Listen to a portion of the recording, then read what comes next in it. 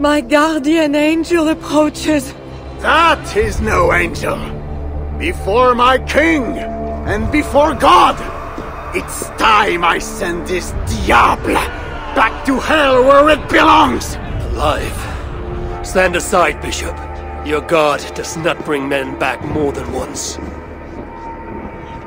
For Engelwin! For Little Mother! For my brother Ebels! I will purge you from this place!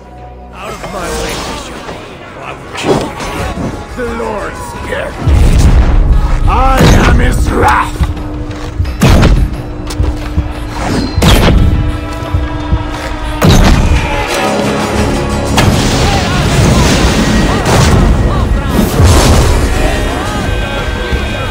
Thou hast delivered my soul from death, mine eyes from tears, and my feet from falling.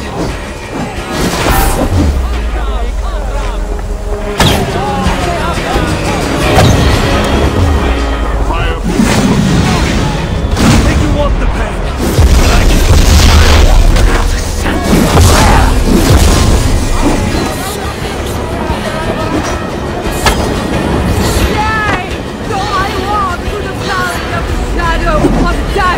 I will fear no evil, for thou art with me!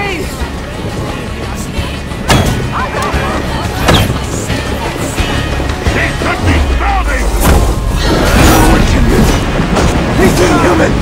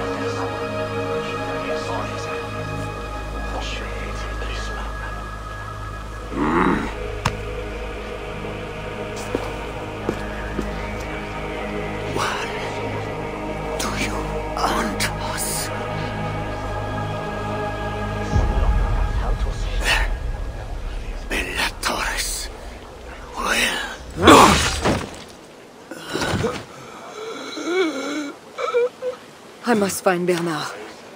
Bernard is safe. I sent him back to the house in Lucerne. Once again, he uses you. You radiate God's grace, Eivor. You mistake grace for the flash of victory. Poor Bishop Gozlin. I will pray for his soul. He served the Lord the best way he knew how.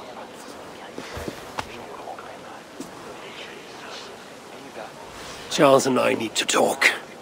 It may be the last time he talks to anyone. No. He is a wounded man who was tortured as a child, burnt and burnt again. His whole life is fear. Fear of fire, fear of God, fear of disloyalty. He deserves mercy. Not a moment ago, he was to have you burned alive. What would you have me do? Spare him. Subdue him somehow. I can take him to a remote cottage in the east, where he will receive priestly guidance. There, we can live out quietly while I continue to prepare Bernard to succeed Charles. I assure you, he will grow up to be a ruler without ambitions for England. Spare Charles, and your people will be safe. Fine. If I can, I will spare him. But I need to be sure he can abide these terms. I know you will do what's right. The Lord works through you, and he is merciful.